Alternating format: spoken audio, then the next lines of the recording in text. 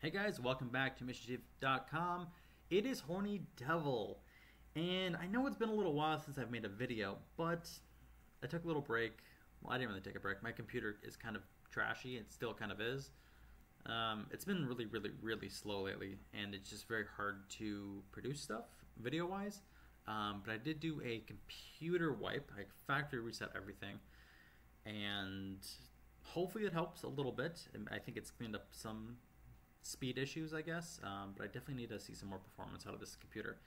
But without further ado, let's get started on this new update that just came out today. Now, they did announce that this was coming out, I think, like a week ago, but we were talking about the rural/urban specializations with the stations, with fire stations specifically. So you can set your fire station to be a rural or urban fire station. Now, there is some caveats to this update, some things that I don't like, some things that I, well, somewhat like. I actually came up with this idea a long time ago. I guess I might have mentioned it in videos, but I guess I really never like publicly said anything about it in like forums and stuff. But Mission Chief came up with this update, and I'm just going to give you guys a brief example, kind of what's going on here. So what I wanted is it is very different than what Mission Chief actually came out with. So we're talking about urban and rural designations. So when we come down here, we can make the fire stations used for urban down here, enabling like urban calls that don't require water tankers, I do believe. I'd have to look into this a little bit more.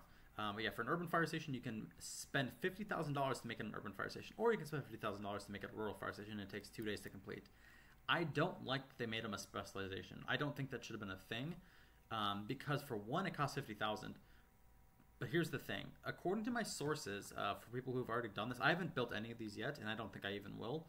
And I'll go over all this stuff. But according to what I've been told, let me just go back in our group chat here, just because I actually don't remember what they said as far as price-wise. So I asked what the prices were, because these do escalate in price-wise. They're not $50,000 for each station. They go up dramatically. Let me just see. So it went from 50K to 50K to 50K to 150K to 208K, and I would assume it just keeps going up and up in price. I couldn't imagine paying $208,000 to make a station, a rural station. The amount of payback period would be insane for a rural station. Urban station, not so much, because you get more patience with urban stations and a bunch of other factors in that. I just don't think the cost of it is there to, in my mind, to change all my stations. I have roughly 250 stations, fire stations that is, roughly. It could even be more, maybe a little bit less. But when you guys saw that first map, I mean, look how many fire stations are here. Could you imagine paying $50,000 on each one of these stations? That's crazy. This is just one of my areas. I mean, I have multiple different areas. I have all of these fire stations down here. I mean, it's just the amount of money I would be spending would be crazy. And because there's escalators, it wouldn't just be $50,000. I would be paying almost $200,000, potentially more, on all my fire stations, which would be absolutely not cool. But in my vision, what I expected them to do is not at all what they did. What I was expecting them to do, let's just go here and give you guys a little example. So we're going to go to building, and we're going to click on fire station.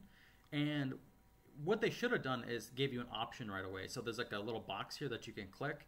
It says rural or urban, or you could do other. Like if it's an airport fire station, or if it's like a wildland fire station where it's not really rural or urban, you know, it's you can kind of click other and make it a different specialization. Sorry, because there is other specializations other than urban and rural. Like I said, there's wildland and there's airport, and there's also water rescue too. So you can make like lifeguard stations and stuff like that. I'm just gonna send some ambulances real quick to the hospital while we're talking here. But yeah, this is the update. They did come out with a 2x XP, or credits, I should say, for this event that came out like at 6 o'clock a.m. Central Time, or 7 a.m. Eastern Time, I do believe it came out. I was actually at work, and someone texted me in a group chat, actually the Discord chat for our Alliance, saying that there's 2x credits. But I do appreciate anyone that does that in my Discord, or even the Alliance our Alliance message board here that says there's 2 times, even though I can clearly see it up here. But when someone messages me on Discord or messages our whole Alliance on Discord, it's so cool, and I do appreciate that if anyone does that in our Discord. So just a little shout out to them. So yeah, with that update, like I said, it's more or less a rural and urban specialization. I don't think the cost is there to benefit you. Like I said, I wish it wasn't a price behind it. And I think that's the main reason why I probably won't go forward in actually making my stations urban and rural. Like I said, it just, the cost is just not there, unfortunately. However, I would have liked it, but anyways, what do you do? And that was like one of my complaints for the longest time, because a lot of our calls in this game require water tankers in downtown urban areas, and a lot of downtown urban areas like New York City, why would you need a water tanker in New York City when there's fire hydrants? It only makes sense for rural areas when there's no fire hydrants, you know, for miles, sometimes tens of miles away, and they have to go to lakes to fill up their tanks and stuff, or of course bring a water tanker to put out a fire.